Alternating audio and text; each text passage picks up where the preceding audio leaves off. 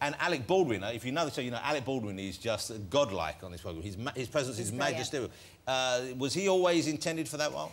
I wrote the role with him in mind because he had hosted Saturday Night Live a bunch of times, and he's so funny, and he had, you know, heretofore been known as just this dramatic leading man, but he hosted like 12 times, and people just kept realizing how funny he was. Yeah. But we actually auditioned a bunch of actors and met with a bunch of actors before I had the guts to approach him about it. What's he like with the because in a way I guess he's the most experienced actor. He's had a movie, my God, he technically he's the only actor on the show. Does he tutor other? Is he like a mentor to other people? Yeah, I mean, I've learned a lot from working with him, and we're always pairing him with, you know, these random people. We did in season 4, which we just finished, which I guess you'll have here in like 9 years. But we put him with crazy people. We've gotten a habit this year. There's a guy who's a custodian at the studio where we shoot, and his name is Subhas, and we put him in the show a few times as a custodian. Like a janitor guy. A janitor guy. Oh yeah, sorry, a janitor. Yeah.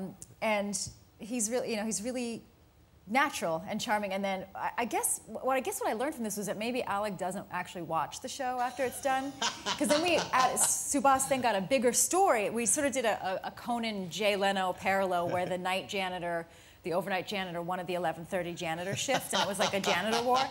And so we had one guy who was an actor, and then we just used Subhas again, and Alec pulled the director aside and was like, "This guy is terrible. This guy's a terrible actor." And they were like, "Alec, he's the janitor." And he's been on 4 times.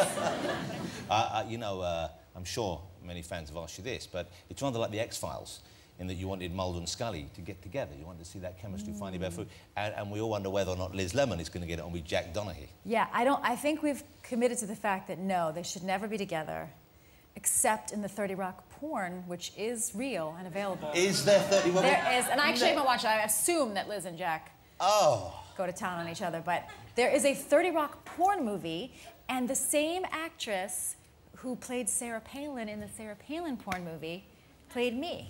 Isn't that nice?